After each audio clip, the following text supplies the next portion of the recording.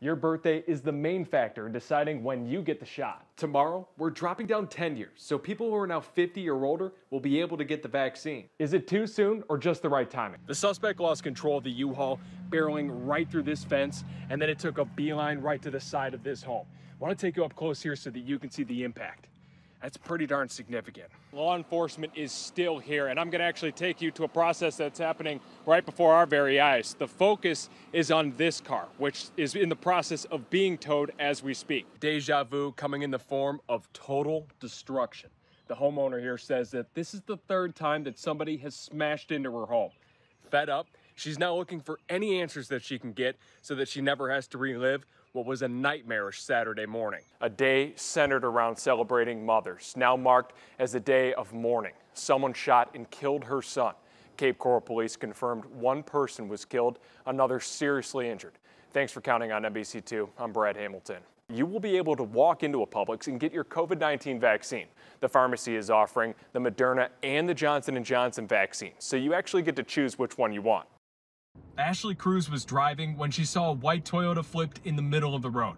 Many people might just drive by it and pretend like they didn't see anything, but not Cruz. She decided to put on the brakes, get out of her car, and do what she does best, jump right into the action. I just kind of ran, it's just my instinct to just go. Seconds felt like minutes. Minutes felt like hours. In short amounts of time, you're thinking about all kinds of different things. So you're thinking about your safety, his safety, and then what can we do and how can we help him? Cape Coral police say the man tried switching lanes on Hancock Bridge Parkway with a teenager riding in the passenger seat. Their SUV hit a van, lost control, hit the median, and then rolled and crashed into a tree. And there's not much we can do when a car is upside down and we can't get him out and we don't have access to him, but we can talk to him, we can hold his hand, we can tell him to hold on, we can tell him to keep breathing. Cruz says that the child made it out of the SUV with what looked like minor injuries, but the driver was in much worse shape.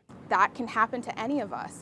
At any moment, your entire life could change. Though Cruz doesn't view her actions as heroic, the Cape Coral Fire Department does, awarding her and Antonetti Bone, the other nurse involved, a community recognition coin for their extraordinary efforts.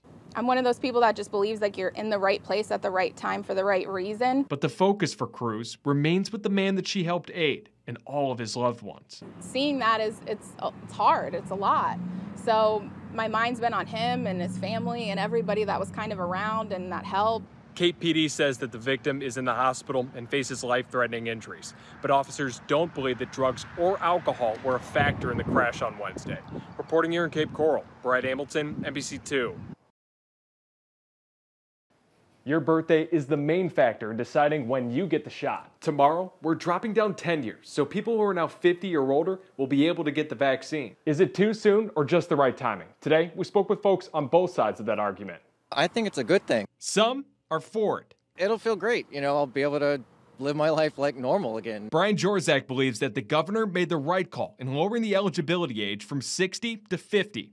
Oh, I hope so. I think, by May, hopefully it'll be my turn and I'll be able to get it. For him, it feels like one step closer towards the end of having to do this. Not have to wear a mask anywhere. So that's what I'm really looking forward to, is no more masks. Others are completely against the age drop. I am almost 80. My husband's 81. Why aren't they getting those people first? It took Jean Douglas and her husband months to get their shot. She says that others are still struggling to get vaccinated in her age group. I was kind of disturbed about it. But then there are those who see both sides, like Diane Pack. Like everyone else, I want to see everyone eventually be able to get the shot. Diane has already been vaccinated, and she can't wait for everyone to get that peace of mind that she has. But at the same time, believes that the most vulnerable should stay the top priority. I just would like to see it maybe a little easier for senior citizens. The governor says that the demand for the vaccine was not overwhelming the last time he lowered the age group. Governor DeSantis is hopeful that by May 1st, everyone will be able to get the vaccine. Reporting here in Fort Myers, Brad Hamilton. Brenna and Peter, for the majority of today, FWC and Naples Police had this entire section of First Avenue North blocked off, all in an effort to try and corral a 300-pound bear. Now, folks that we talked to that actually encountered this bear said that this was a Friday night they will not be forgetting anytime soon. I thought she was kidding, but I read her message first. Jack Ryan's flight had just landed when his phone started ringing off the hook.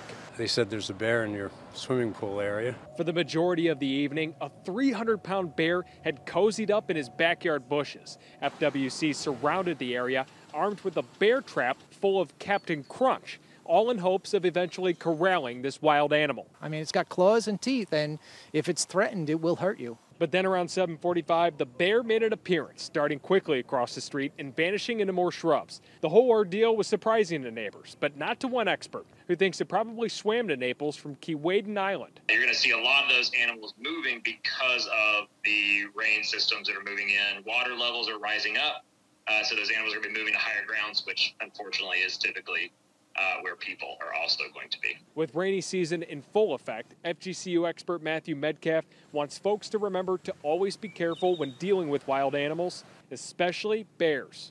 And keep a safe distance away. So never approach them, especially a wild animal. It's a wild animal, right? So don't go up there, don't touch it, don't try to take a selfie with it, things like that. Just give them space. Yeah, that was some good advice. Do not take a selfie with a bear. Crews did wrap up their search around 2 hours ago, and as of now, we do believe that this bear is still on the loose. We didn't see that for ourselves, but crews just packed on out, and that's what we have on the latest. Oh boy. No selfies, Brad, but there's something in your right hand. I hear you got something while you were out there looking for the bear. Yeah, I got to say, this is the highlight of my my journalistic career so far. I got myself my own bear whistle. It's been a huge night here. I was going to say, I think you should try it. Is the whistle supposed to attract the bear to the trappers or scare it away? You know, it's so funny because I got so caught up in like receiving this whistle that I just completely forgot to ask if I should be whistling this to attract the bear or get it away from me. Okay. So I was just caught up in the thrill a bit. Just don't eat the Captain Crunch, Brad. All right. Yeah, I'll try not to. All right. Good night, guys. All right, this was not the